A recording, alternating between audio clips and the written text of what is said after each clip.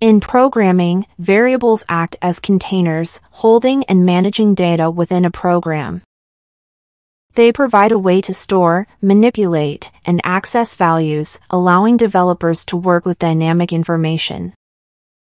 Variables in Lua, like containers, can be filled with different types of data, such as numbers, strings, or booleans, offering flexibility in handling diverse information within a program's execution.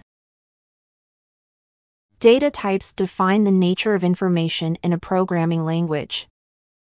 In Lua, there are fundamental data types such as numbers, representing integers or floating point values, strings, encapsulating sequences of characters, and booleans, representing true or false values. These data types serve as the building blocks for manipulating and processing information within a program, allowing developers to work with a variety of data and perform operations tailored to each type.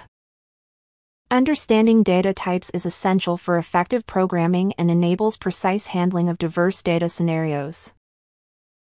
Declaring a variable in Lua involves specifying its name and, optionally, its scope using the local keyword.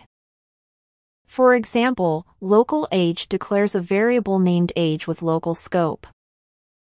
Assigning a value to a variable is done using the assignment operator =, like age equals 25.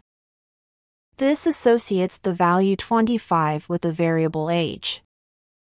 Combining declaration and assignment allows developers to create and initialize variables, providing a foundation for storing and manipulating data in Lua programs. Local and global scope in Lua refer to the visibility and accessibility of variables within different parts of a program. Local scope, variables declared with the local keyword are local to the block or function in which they are defined. They are accessible only within that specific block or function. Local scope helps prevent unintended variable clashes and promotes encapsulation.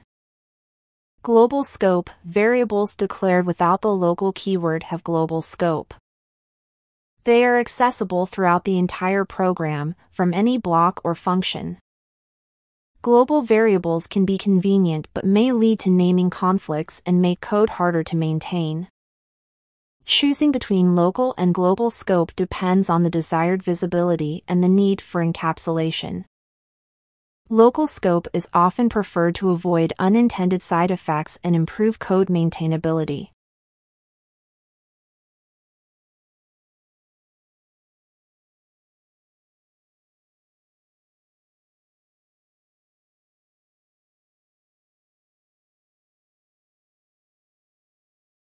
Coercion to string in Lua involves converting a variable of another data type into a string. This can be achieved by using the concatenation operator dot. For example, if age is a number, age equals age. Years coerces it to a string by appending the string years. Lua's dynamic typing allows such conversions, enabling flexibility when working with different data types within a program. However, it's important to use coercion judiciously to ensure compatibility and clarity in the code.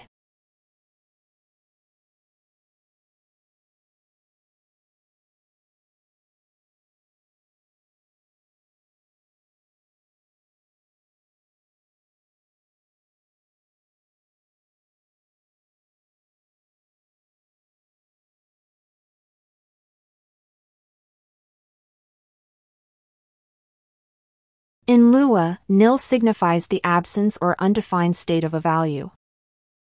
It is often used to initialize variables without assigning a specific value. Understanding nil is crucial for handling situations where a variable lacks a defined data reference, ensuring clarity in program logic.